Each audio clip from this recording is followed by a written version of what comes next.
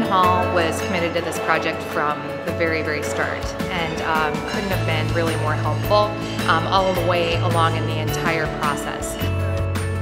They actually had a very compressed timeline within which to get this done.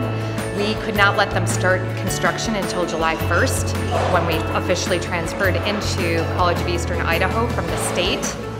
So all the buildings became ours, and we could open the doors and say, yes, now we can do construction.